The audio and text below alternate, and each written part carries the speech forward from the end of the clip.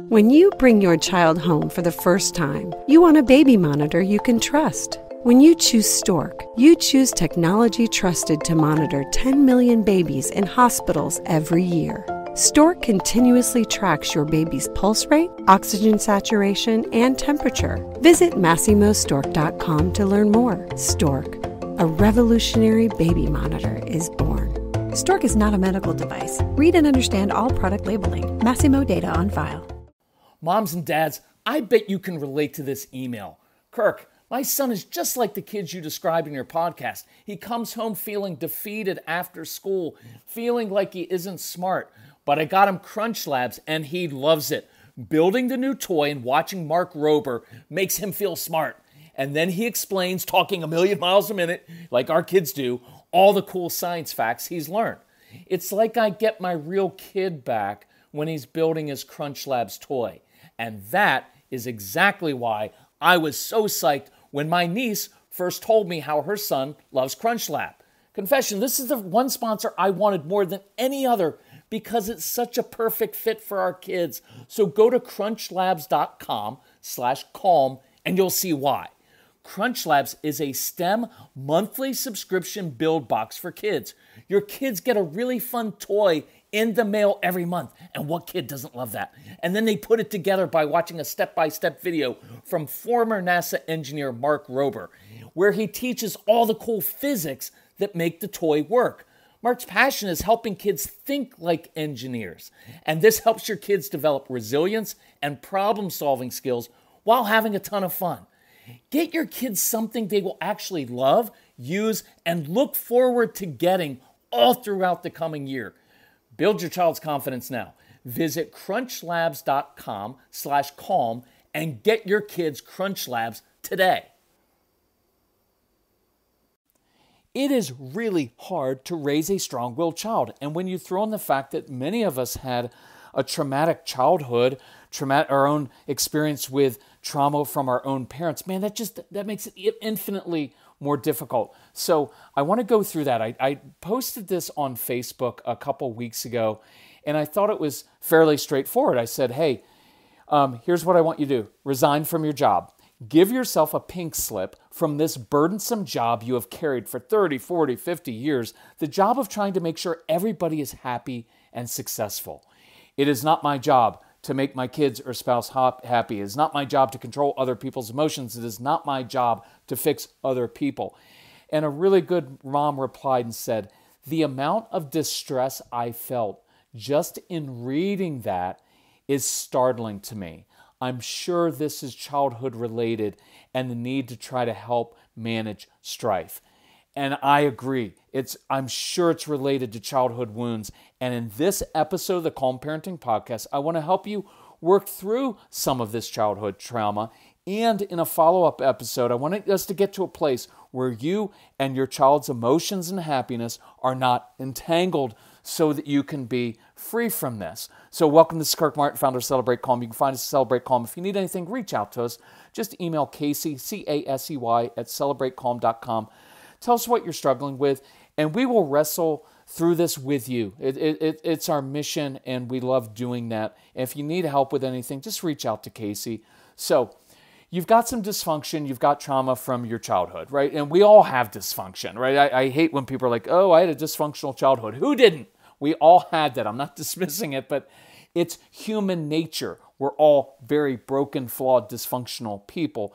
But some people had a little bit more trauma than, say, others. And what happens is it hardwires into your brain, into your heart, your emotions, these survival instincts and these patterns of thinking and behavior that continue to play out in all of your relationships, right? So some of you learn that to get your parents' approval, you needed to be the good, compliant child. Or as one mom told me, I just had to be slightly better than my sister. Isn't it fascinating that even as little kids, we learn how to do these things intuitively because we're just responding to it. We just have to have our needs met, and so we do that. Some of you became that compliant people pleaser who gets taken advantage of. If you're a woman, you probably grew up and married a controlling man. Or maybe some of you had an alcoholic parent, or maybe a parent who was explosive. So you became responsible for holding your family together. You learned to manage everybody's emotions. In fact, you had to. Why? Because these things create homeostasis in your world. They keep you safe and stable and ensure you get your basic needs met. And it's just fascinating how we internalize these things without even knowing from a very young age. And these qualities do serve us well as children, just not as adults. So then what happens? We all grow up, right? You grow up and you meet your perfect trauma match. It's kind of what I call it, your trauma match. You discover that your husband is, shocker, just like your dad, right? Smart guy with an explosive temper. Well, why would anybody do this? Well, because this girl, I just take it out of being you, this girl, she was comfortable spending the first 20 years of her life managing her dad's emotions. She knew exactly what to expect. She knew how to manage and navigate that. So then she meets another really intelligent guy with an explosive temper. Perfect. I know how to navigate those waters. I've got my role. This is comfortable to me. And as it turns out, this guy's mother, maybe she was kind of that old school kind of emotional punching bag back in the day, because that's what we did to women. And we still do it, actually. We still do it, unfortunately. Right? This mother was the emotional punching bag who knew how to calm the waters at home. So when this guy met his future wife, she was a perfect trauma match for him. As I like to say, they are perfectly imperfect for each other. I did the same exact thing, right? Of like, so here's what happens in our relationship of, well, I'm not really good at handling conflict. I don't like conflict. Why? Because I grew up in a home where my dad screamed at my mom and hit her sometimes. So any conflict in my brain, conflict bad. What do I do with conflict growing up? Avoid it. I'm third born. I hide behind my brothers. I avoid it. Well, guess what? Guess who my perfect trauma match was? Well, the person who had abandonment issues. So watch what happens. Conflict comes up in the marriage. What happens? I run away. Triggers what? My perfect trauma matches. Where'd I just go with that? I'm not re-recording this. I'm tired of re-recording when I mess up. So this is practicing imperfection. Triggers her abandonment issues. So she comes out harder, full force, like, no, don't do this. I run more. We all do these things. So, and if you look at your life, you'll see some similarities. Your spouse, your friends treat you the same way because this is the way that you have modeled and told them to treat you for your whole life. You're no guilt in this. I don't do guilt, blame, but I also don't do excuses because I want to work on these dynamics to change them, because otherwise these generational patterns will repeat themselves and you pass them down to your kids and their kids, and we don't want that. So look, I can't go through 5 years of therapy in a podcast, but I want to try to go through a couple things that you can do that I've found helpful in working with people to hopefully make some progress. So let's deal with that part. How do we break those generational patterns? Now, quick side note, for those of you who are dealing with abuse from a religious parent, from a church leader, I'm addressing these issues in a lot of detail on a separate podcast. It's called The Alternative Christian. You go to thealternativechristian.com and you may find it really helpful. So let's talk about reconciling some of these things from our childhood. And I'll give a caveat. Please hear this the right way. I want to get to the root of these things. I want to spend appropriate time. It can take years to do this. At the same time, I encourage you to watch. I'm not a big fan of endless navel-gazing and spending eons of therapy time delving into every single thing in the past or a childhood and getting kind of trapped and stuck there, because you can end up creating a needy relationship with the therapist, right? And I don't want to shortcut the process or rush it either, but do be cognizant of whether you're making progress. Or sometimes here's what happens. Because this work is so hard emotionally, you end up putting off the hard emotional work because it's a little bit easier and more satisfying just to keep talking about what they did to you. and having someone validate you endlessly. I will validate you. Email me. I'll validate how painful this is. It is horribly difficult. But I just don't want I don't want us to identify with what happened before, so that becomes kind of our identity, and I don't want that victim mentality to persist forever, right? It happens, becomes more comfortable to do this. And so just be aware of that. So here's what I encourage you to do with in this particular podcast. Here's the focus. Let's choose one pattern from your childhood.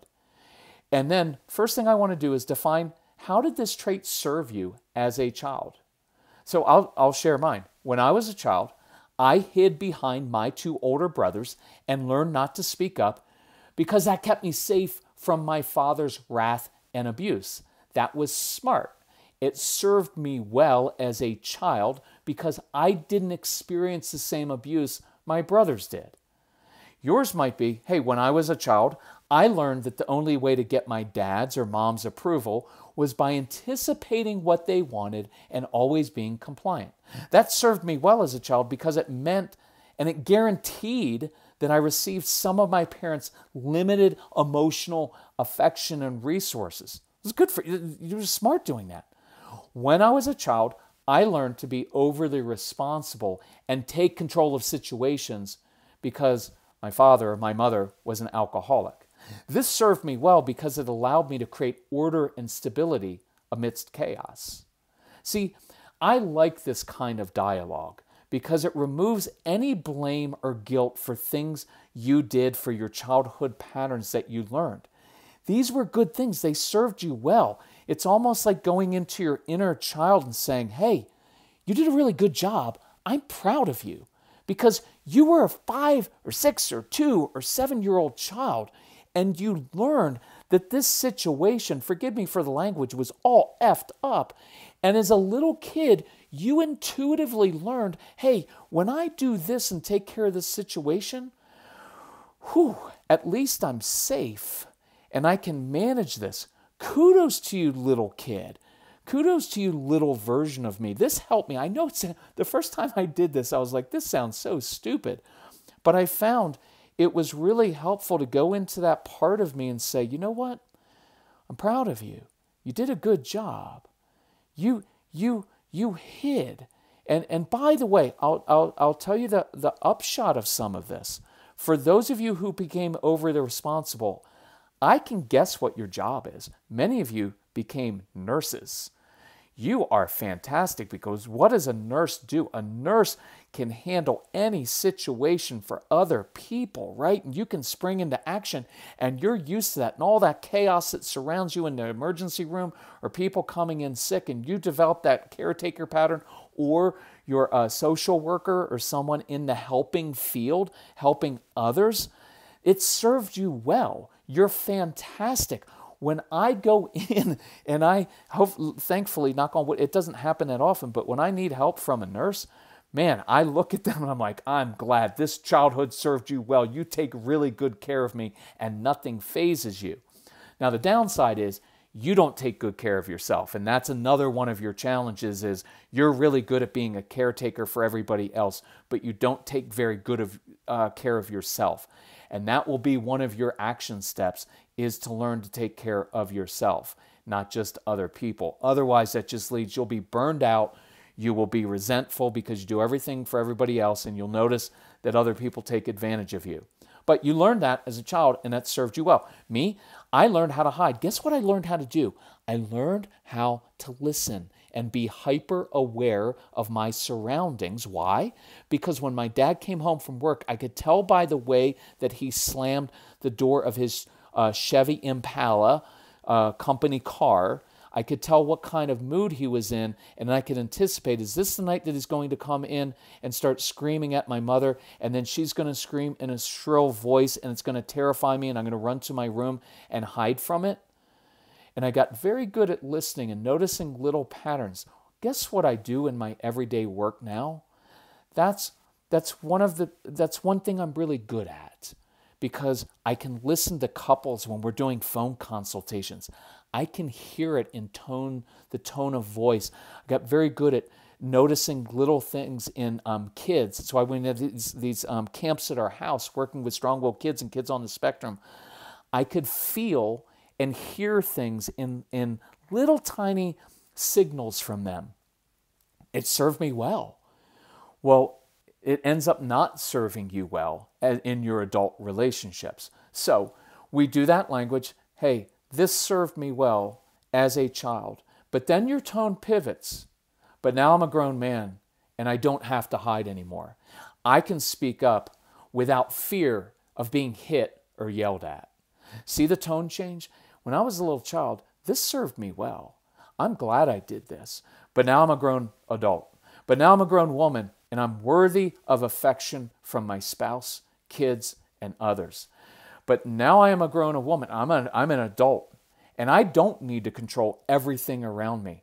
I am free from that burden. If your faith is important to you, you can add something of like, no, God takes care of me. I'm good. Right? And you do that pivot of, hey, when I was a little girl, I learned how to take care of everybody else and manage everybody else's emotions. And that was really smart of me. But now I'm a grown woman and I don't have to run interference for everybody. I don't have to manage everybody's emotions. Now, we'll get to it in a separate podcast. Here's the dynamic that happened.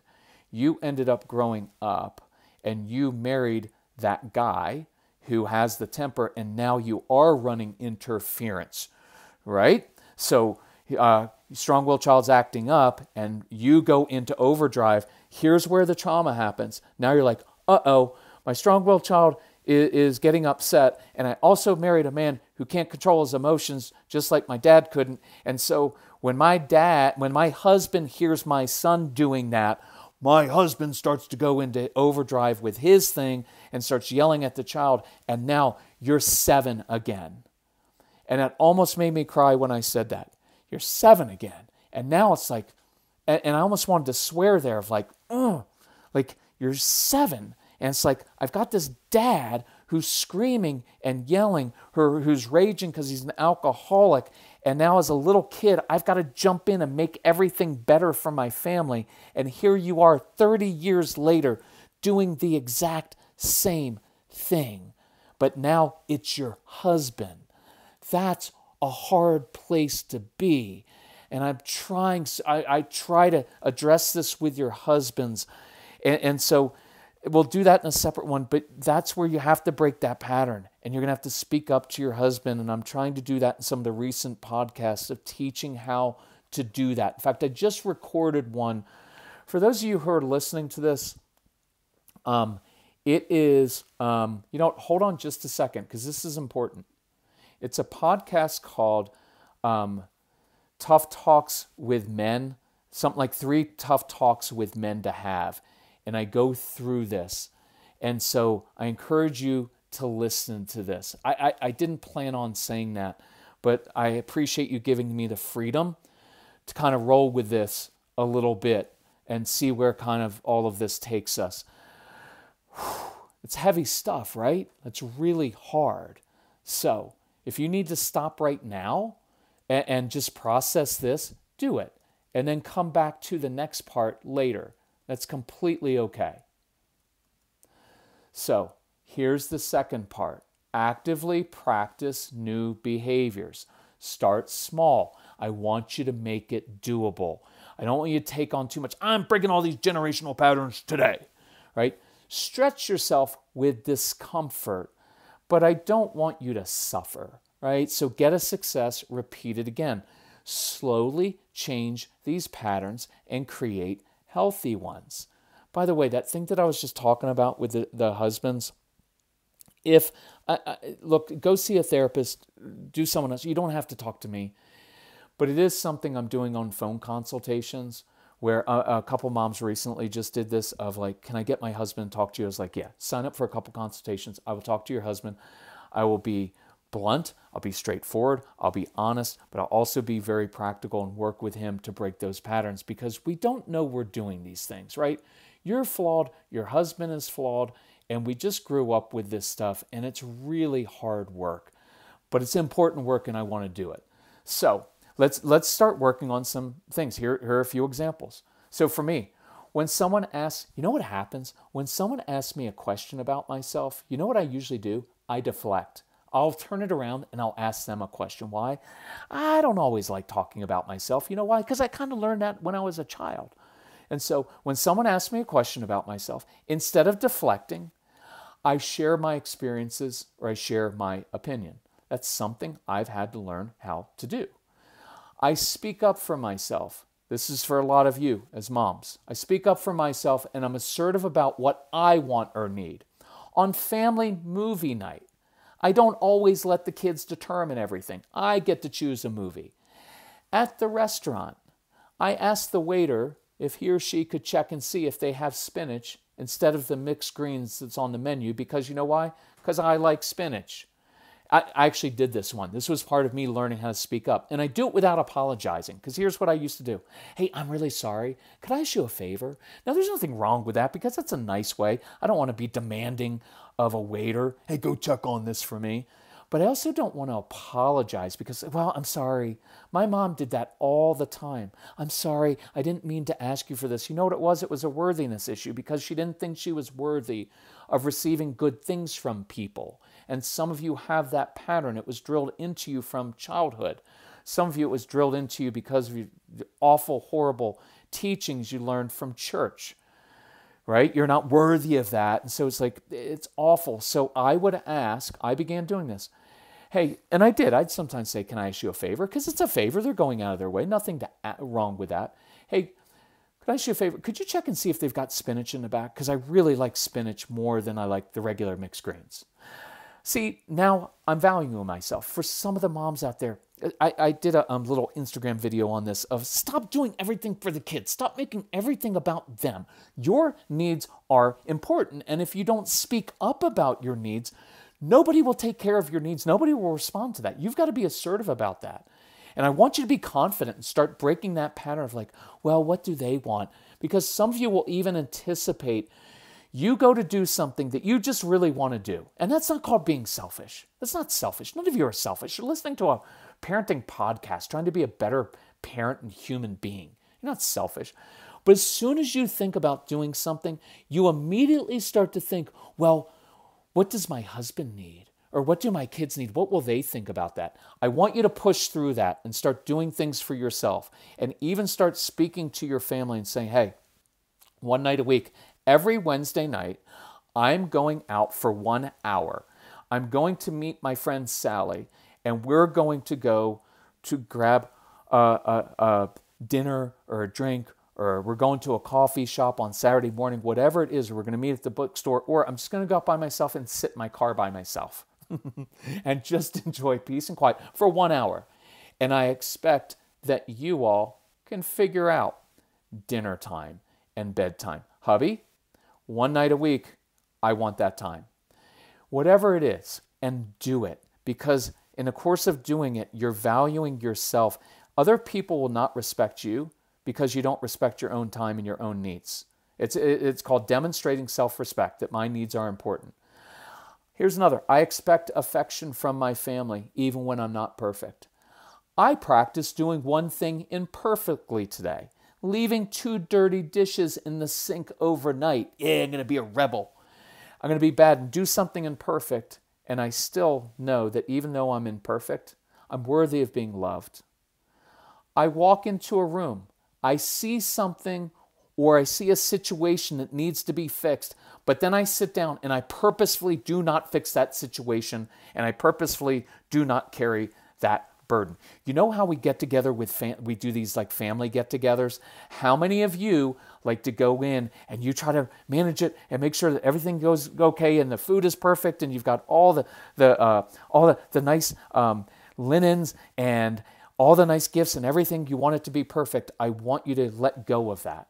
Let someone else at the family get-together, let them handle it. I guarantee you've got an in-law that's a control freak. Let them do it. And you sit back and enjoy the imperfection that event didn't go perfectly. Get comfortable with that. Purposefully do these things.